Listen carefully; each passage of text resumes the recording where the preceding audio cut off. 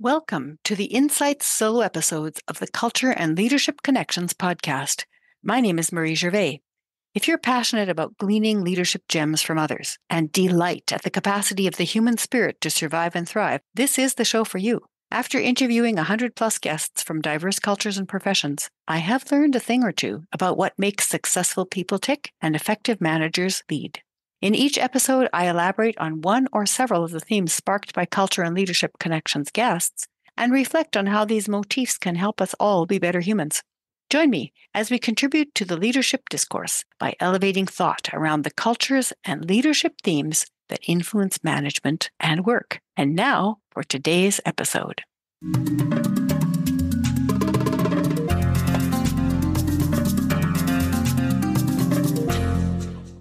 Hello and welcome to episode 2 of the Insights version of Culture and Leadership Connections solo podcasts.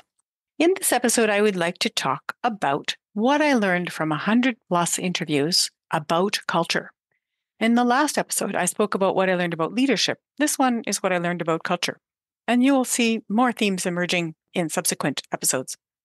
What I learned about culture is something extra to what I already knew and partly what I already knew. So let me give you a little bit of background first. I have a doctorate in culture and learning in the workplace.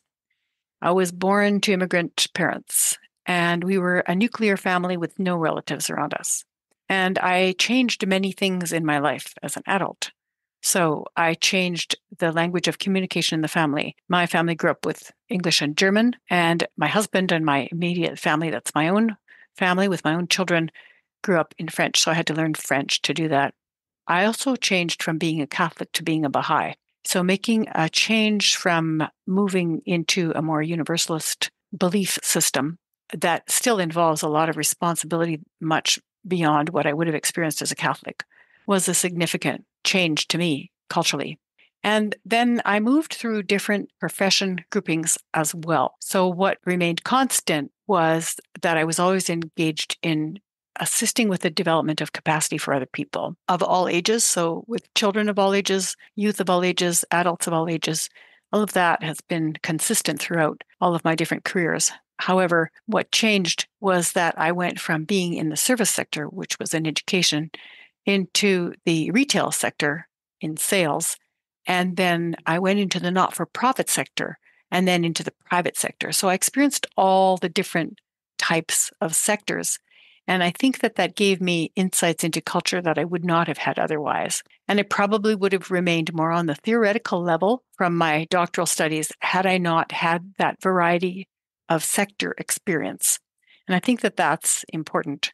So what I bring to these interviews is an understanding from a theoretical perspective, but also from a personal perspective and also from a career perspective. And the final thing that I bring is that my children have married people outside of their race and culture and religion. And that includes marrying into no religion or atheism. So we have a very diverse family. And so my experience of culture is learning to negotiate those differences in a way that is seen as really richness and helping that diversity of acceptance to build a unified family identity or family sense of values, because the family identity has fluctuated as the children got older and married and had their own children. So that's me. I wanted to make sure you know that that's where I'm coming from. So when I'm interviewing people, I'm very conscious of a lot of things that have to do with whether they're aware or not aware of their cultural influences, whether they deny their cultural influences, and also how they live them as they make changes in their lives. It's extremely interesting to me. I never cease to be amazed and to learn from it. So here are some of the things that I've learned from all of those interviews. The first thing is that you really only become aware of your culture when you move away from it. Now, this is not a thundering insight. Most people know that, but there are degrees. So if you go from a rural area to an urban area, or if you move from a small town to a medium-sized town, or from a city to a rural area, those are all cultural changes that you will experience as a culture shock. But you'll also experience culture shock if you move to another country, learn a different language, try and find work in that country. And you may not experience any of those things if you haven't done that. So this experience of being very uncomfortable, having to learn something new, that's not necessarily of your choice. You may have chosen to be there, but what you have to learn may not be your choice. And then experiencing other people's lives where they had no choice and they were forced into a situation that they didn't want to be in, and they may or may not have negotiated that well. That's what really informs people's awareness of culture. So when I'm interviewing people, they will typically tell me things. When I ask them about culture, the first thing they say is their parents, their family. And people who don't have much awareness of the culture around them have difficulty imagining that their race or their country or the geography in which they live or any of their advantages or disadvantages actually influenced who they are. So as people develop an awareness of culture, they start to see which pieces affected them and how, and they start to make more deliberate choices about what they want to keep inside and what they want to continue to nurture as part of their cultural influences. So let me stop for a moment and define culture. According to the way I work with culture in the Culture and Leadership Connections podcast, culture is any group. And any group can be two people, can be a small group, can be a family. It can be your profession. It can be your ethnicity. It can be your language. It can be your religion. It can be the society around you. In fact, all of us have multiple groups that we belong to in varying ways. We may feel like we're at the center of some of them or on the outskirts or on the outside looking in. All of those things are part of culture. And culture is fluid and changing all the time. So what you experienced at one point in your life, you will never experience again. Things change. If you leave a place and then come back to it, your memory of that place stays frozen, and the place has continued to evolve, and the people and culture have continued to evolve. When you go back, you're surprised because you expected it to be the same as when you left, but it doesn't stay frozen in time. It changes.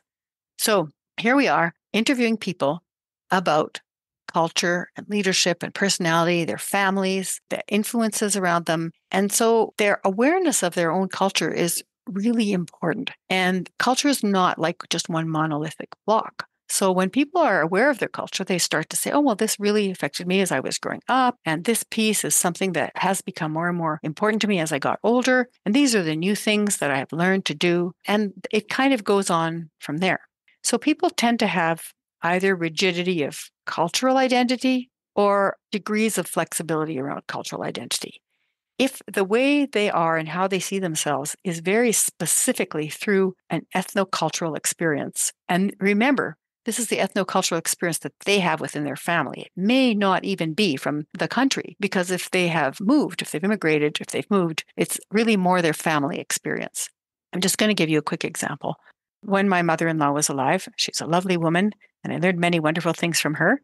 But when she was alive, she had a very specific idea about what was an appropriate French name because her family's from France. Her husband's family was from a Francophone community in Northern Ontario, originally from Quebec. And so she had very specific ideas about what would be an appropriate name. And she was complaining one time to me about how, the French families were not giving their children proper French names. So I asked her what a proper French name was, and she went on to give the names of her children. So she said those were proper French names. So then I asked her, well, what were the proper French names that were given to your mother and her sisters and brothers and the people around her? So then she started to name different names that we would not use today. Some of them are the same, like Anne, for example, continued throughout generations, but most were different. And then when we went back another generation, they were things like Belzamir.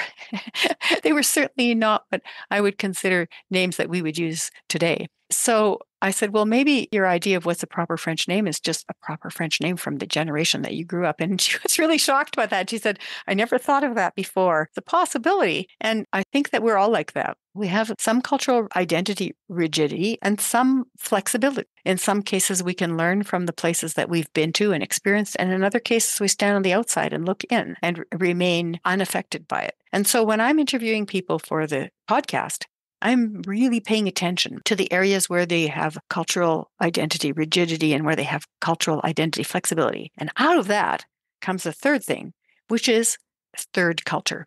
Now, in cultural studies, third culture refers to people who have moved a lot because of military or because they were forced as refugees or because they had to make better lives for themselves and they left as immigrants. So all of those three things produce a culture that is a third culture. And so when I say third culture, what I'm referring to is you've got one foot in one cultural world and one foot in another, and you can see both. You feel like you're not quite enough of any of those cultures and yet you're more. And so what emerges is a third culture. And this third culture is becoming more and more common in the world because more and more people travel, more and more people live in different countries, and there are more and more people displaced because of war, because of persecution, and because of climate. And so as people are displaced, they have to find some way to make sense of their world. And socially, the only way to do that is to start to put things together. And when you do that, you develop a third culture. So you never lose what you originally had. It's not possible to erase your culture. You still keep it and you learn something from the new culture and you build something entirely new that becomes third culture. It's specific to you and your experience. But when you meet other people who have that dual experience of having to put things together across cultural difference, you immediately recognize them and you go, ah, a friend. And so people who have those experiences tend to befriend people who have those experiences too. So they seek similarity. And they have another characteristic. They feel rootless. They feel like they were deprived of some cultural knowing that they didn't get when they were younger. And I believe personally that this is also true of many Indigenous people who were deprived of their culture by it being ripped away from them. And this rootlessness is also a part of their sense of third culture. So it isn't always positive for people to have an experience of third culture because they feel like they don't belong anywhere and they don't have roots. And then when they look for their roots are often imaginations of what they think their roots could have been. So we're kind of living in this delusional world. But what's interesting about the third culture experience is that it starts to have other characteristics. For example, starting to see the rest of the human race as being part of the human family. So you're not looking so much at the differences as being a problem, but differences as being an advantage. Differences as giving you insights and knowledge and access that you wouldn't have had otherwise. So that's another characteristic of third culture. So there's the downside of feeling rootless and feeling like you don't belong. And then there's this side of you that you can identify with the importance of incorporating diversity. And the other piece to third culture is that people are able to apply things typically from one context to another better. So what happens is in your brain, you create more neural pathways. It's kind of like learning another language. Oftentimes, having another language is part of the cultural experience. But these neural pathways in your brain that happen as a result of cultural experience give you new and quicker access to information and problem solving that you would have had otherwise. Same thing as if you learn another language. So it's really an exciting space to be in. So that's the good part about third culture. And that's where the world is kind of heading towards, is the development of third culture, where we keep pieces of our original cultures. We try to regenerate things that we have lost. And we also piece together something new that is beyond what we've experienced before. So the other piece of third culture that I think is less attractive is when people just move from one place to another and they allow the experience of difference to become their identity. So they go, oh, because I've experienced these 12 countries, that's my identity. When in fact, they haven't actually delved deeply into who they are. And they're sort of having an imagined third cultural experience because a third culture experience requires that you piece together experiences from the different cultures and create something new. It's really more conscious. You can't just say, oh, yeah, I have 57 types of tomatoes and spices. That doesn't work for third culture. It's kind of like a fake third culture. And part of that can also be denial. So people in third culture can be in denial in the same way as people who have no understanding of their culture can be in denial. And when you have no understanding of culture, it leaves you really handicapped. Let me give you an example. If you don't understand that something comes from your cultural experience, then you will automatically judge other people as being deficit because they don't do what you do. You're assuming that they have the same cultural experience as you, and they don't. So you assume that their actions and their behaviors emerge out of this same cultural experience and they're choosing to do something provocative, when in fact they have a completely different experience and they may not be choosing to do anything provocative. They're just having a different cultural response than you are. So when you don't have cultural awareness, you tend to take things personally when they are not personal, they're cultural. This really matters for the workplace because you've got people being offended constantly over things that are cultural. And if they even just knew what they were, they'd move from being furious to curious and want to know more about the other person and about the circumstances that they grew up into and what makes them do and be and feel the things that they do. And that's how we come to unity. So that's the whole piece about unity through diversity. We become interested in each other through the differences. And then when we find the common human experiences, then we create bonds. And those bonds are often bonds of a third culture. So, in the third culture, in its most positive sense, is this idea of building something new that can contribute to the life of humanity and the planet in a way that we have not yet experienced, which is being able to live like one human family instead of many families who are at war with each other. So that is something that I experienced through my interviews and also through my own background.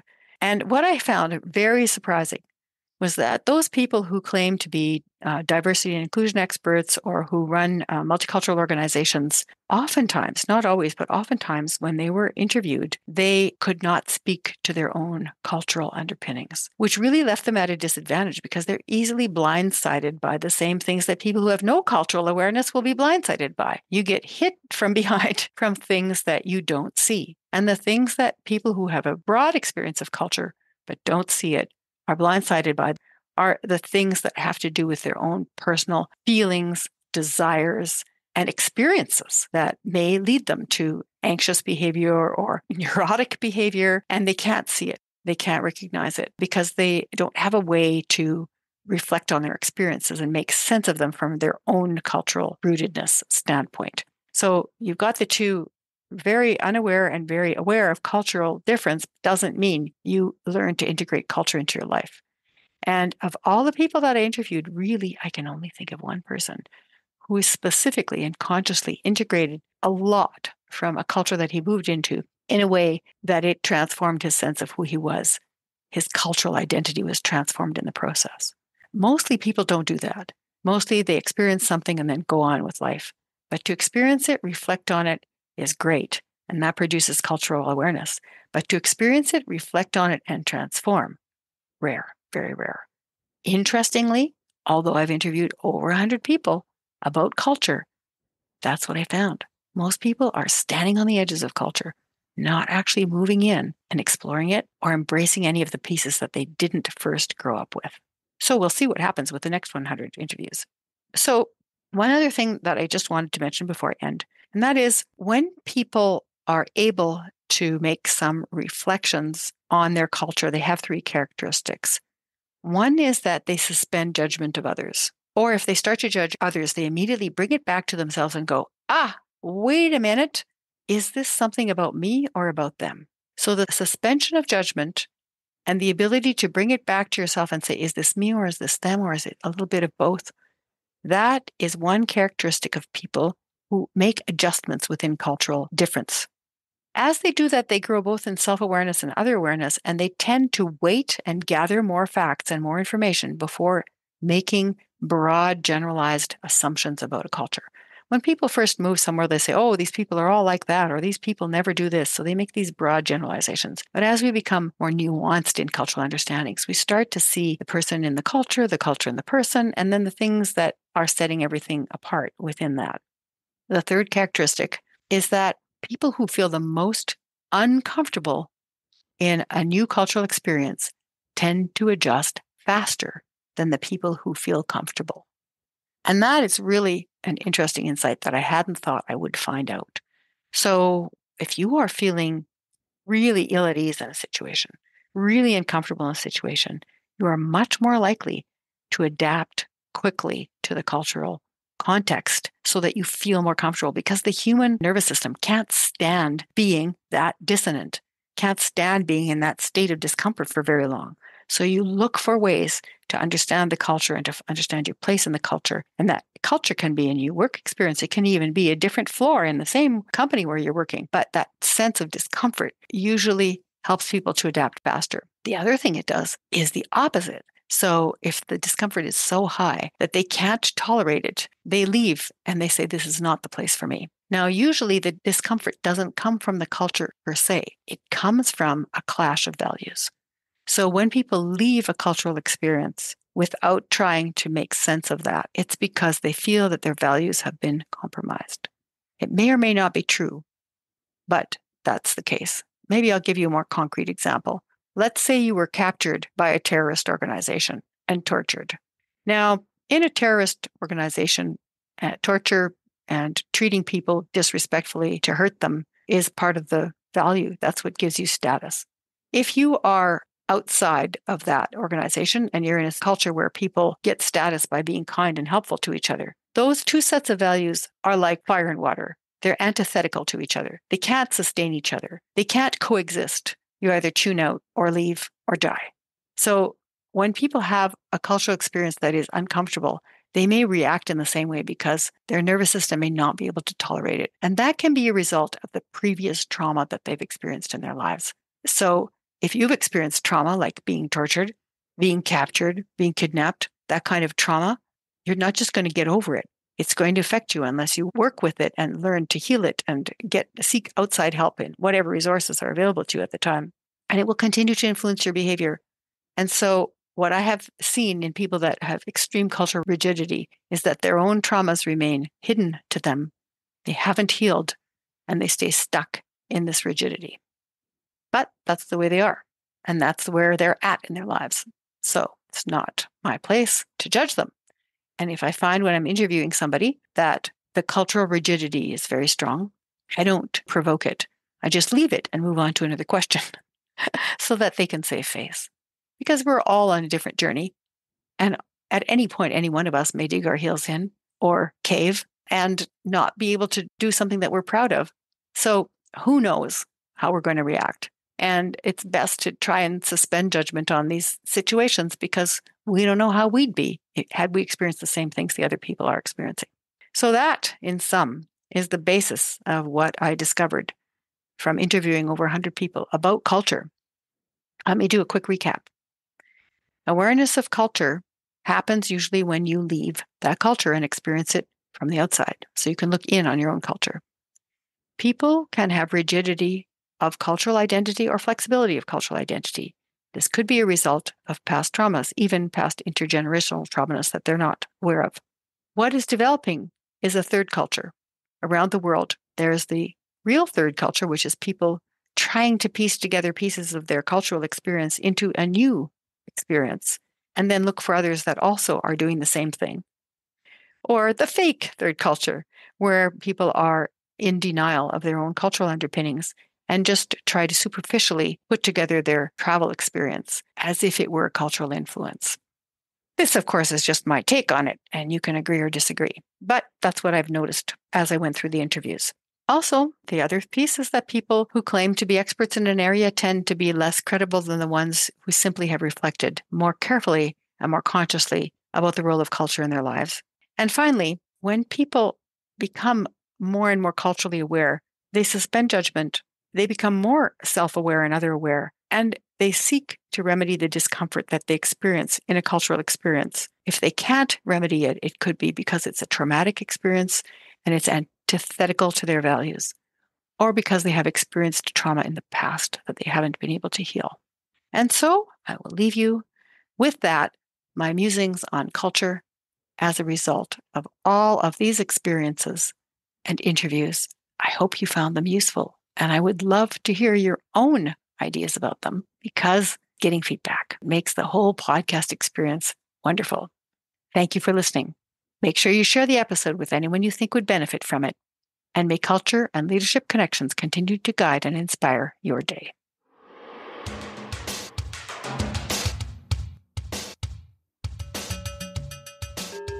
Newsflash.